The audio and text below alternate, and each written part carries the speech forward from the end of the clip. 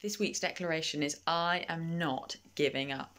Now, warning, this video will contain chat about Poo and Pee. So if you don't want to hear about that, totally understand, switch off now. If you are keen to press through the base things of this world to receive the treasure, then carry on watching at your peril. No jokes, it's not that bad. So we have just embarked upon day one of potty training.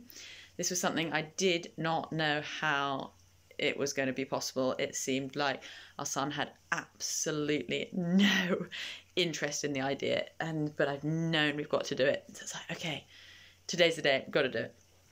And we had one success in the morning, and then it was just peeing everywhere, inside, outside, on the floor.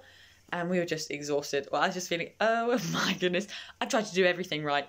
I'm chasing you around like a magnet. I'm watching like a hawk. I'm feeding you so many drinks so that you have lots of opportunities to practice. I'm trying to do all the stuff they say in the books, and it is not working.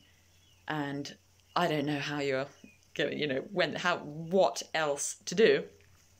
And then something switched in the afternoon, and he totally got the vision. Got excited about it, and I just did quite a few pees in the potty in exchange for stickers on the sticker chart. And he's just doing one after the other, just like, this is great fun.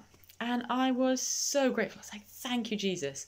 And then end of the day, biggest victory of all, manages to do a poo. First poo in the potty. Like, huge excitement. He was so thrilled. He was so proud. And children are now in bed, and I was just having a breather, so thrilled after this quite intense day of focus and play and teaching and stuff. And God just spoke to me through it about not giving up. Because in the middle of the afternoon, when there'd been so many accidents all over the floor, I just thought, oh my goodness, what else can I do? But it was only moments later that something switched and he got the vision and excitement of actually doing the pee in the potty. And I think so often we are at that tipping point. We're approaching that tipping point where there's about to be breakthrough. But so many of us give up before that because it's too hard.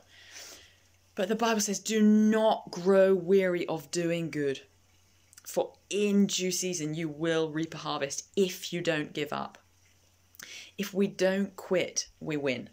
We're called to be overcomers in Christ, and often that overcoming looks like just carrying on, just getting up the next day, just doing it again, just putting one foot in front of the other, just not giving up. And that can often feel very unglamorous. Often you can be like, Lord, where are you in the midst of this? I can't hear your voice. I don't know where you are. I don't know what you're saying about this situation. I don't understand. Where are your promises? Where are the prophetic words I believed in? We can be in the dark and we can be so tempted to give up. But I call you today, do not give up. Do not grow weary of doing good. For in due course you will reap a harvest and you will reap a reward. Stay faithful, whatever it is, where there's that temptation to give up. Stay faithful, keep believing God, keep trusting, keep persevering, keep following him at all costs. He is a good Father. He doesn't let us down. We do not see in full, we only see partially here on earth, but from eternity in heaven, we will get so much hindsight of what on earth was going on during so much of our life when we felt in the dark. But for now, one of our biggest love offerings and worship we can give to God is to trust and just to keep going, to keep following him in the midst of the not knowing. So I bless you with fresh perseverance this week, fresh grace to just keep going despite all the odds, despite all the setbacks, despite all the discouragement, and despite all the haziness of not being able to see through the fog.